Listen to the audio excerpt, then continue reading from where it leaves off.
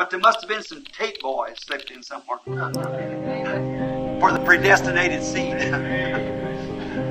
They slipped over to her house and played some tapes. She made her own house a church to receive the message.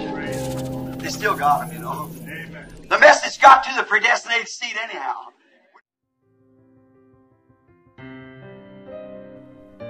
Well, my name is Hjordis Breivik.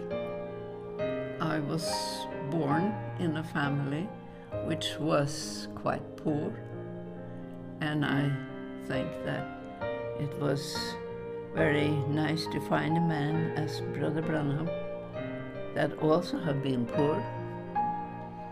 But you see, I have been through the second war, and God have listened to my prayer even then. Before I met Brother Branham, during the war, he also answered my prayer. I was so hungry one time, I came home from the work, and we didn't have anything on the table, nothing. No sugar, no bread, no milk. I didn't see the milk during the whole war. And I was coming from work, and I sat down on a chair, and I said, "Oh Lord, if you don't give me any food now, I'm going to die." And someone called on the door, and you know, it was a little girl standing there with a big paper bag in her arms with things that what we call skorper around the bread, full of skorper.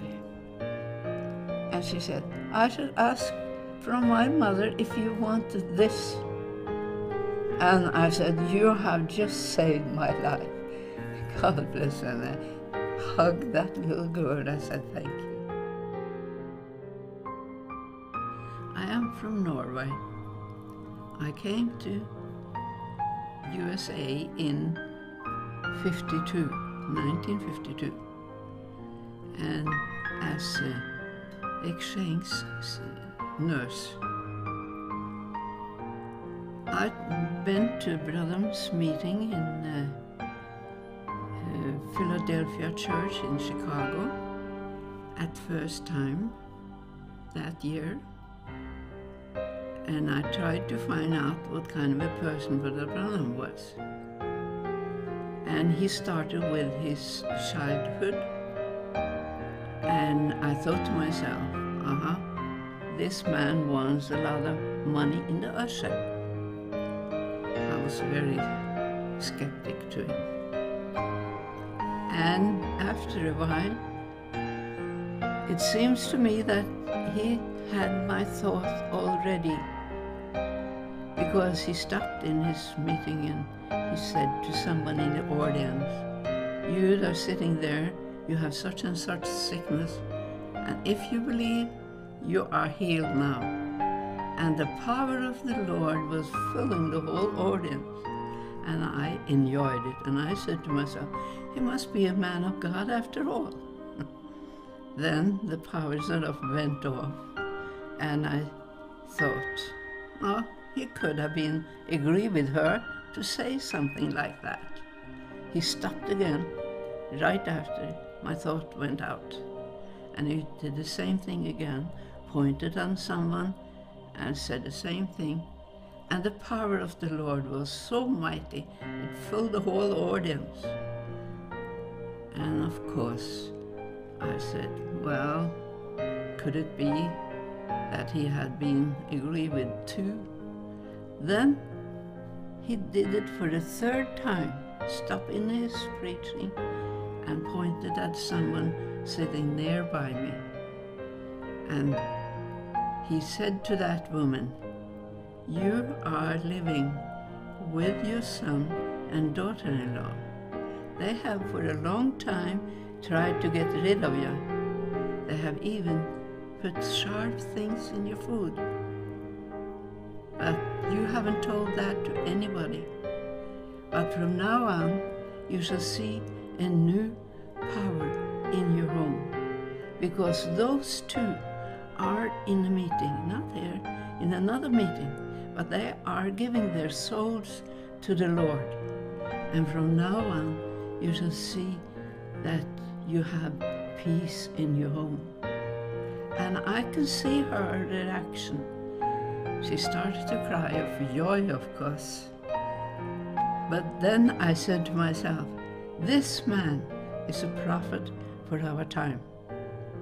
I tried to reach Brother Branham as wherever he was, so I had at least 4 meetings later on. One of them was when he was stepping backwards from the pulpit, and a voice said, "This is not Branham that is speaking, that is I, the Lord. I am only using his voice cord." I went to more of his meeting, and I went to one of them when I was in the prayer line, and he was asking for whom has number 1. Nobody answered. And then he said, then I had to say 25, 26, and 27. And 2 in the back of me stood up. So I had to look at my prayer card, and I had number 1. I didn't want to be number 1 because I knew I had to stand up there for quite a while before you start to pray for the sick. But I went up there and I said to the Lord, please let me not get so nervous. All the people in the audience is looking at me. And I felt I was surrounded by peace. After a while, he had spoken for at least a quarter of an hour while I was standing there. And he said, look at her, how peaceful she stands there. And he said, now you can come forth, because now is the pillar of fire there. And as I came forth, he started to speak about how and why I was at the prayer line. And I hadn't told him anything in the head of the time. And he started saying, you have been operated for a tumor. But it wasn't a tumor, he said. It is your kidney that was laying there. And they could not remove that one. So this operation was no good for you. And he said, you are surprised, but I can see you are laying on the operating table, and he pointed over on my left shoulder. And he said, you are going to be well. He didn't say you are going to. And it took a while, but I got well. But then he told me, since I was the first one, I should walk down this way and you others do the same, he said, after being with me.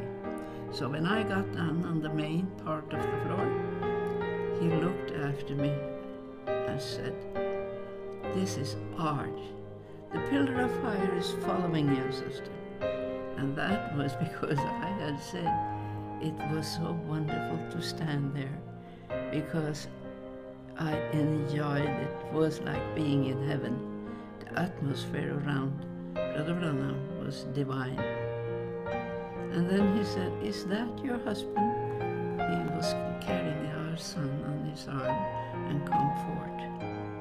I said, yes. He said, whatever is going to happen, you shall know the Lord is with you. And the Lord has been with me ever since.